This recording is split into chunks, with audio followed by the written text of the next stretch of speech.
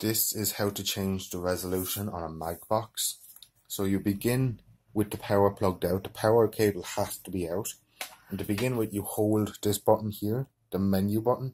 You hold that down and make sure the red light is flashing. You have to hold this down the entire time you're setting this up. So while the red light is flashing, you plug the mains back into the box itself, all while the light is flashing, turning the box on. And you just wait for a blue screen to pop up.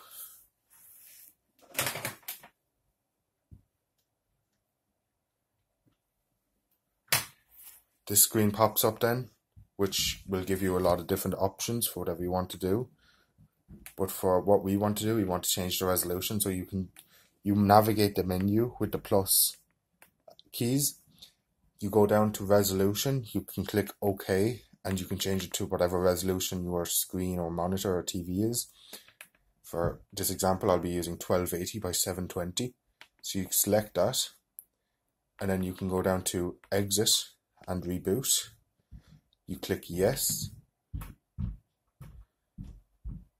and that's all the steps needed to change the resolution on a mag box.